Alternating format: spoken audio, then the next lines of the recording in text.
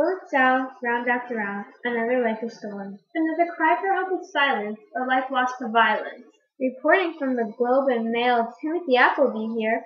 What is certain is that the shooting took place in one of the city's grittiest working-class neighborhoods. How dare you use such a filthy word as grit? You can't see much from behind your desk, and your fancy words don't mean shit. And you, MP Olivia Chow? You keep saying we must do more, but you never say how. Do you really think that witness protection and more prosecutors will do the trick? Or are you looking for another way to bandage the wound that you really don't want to fix?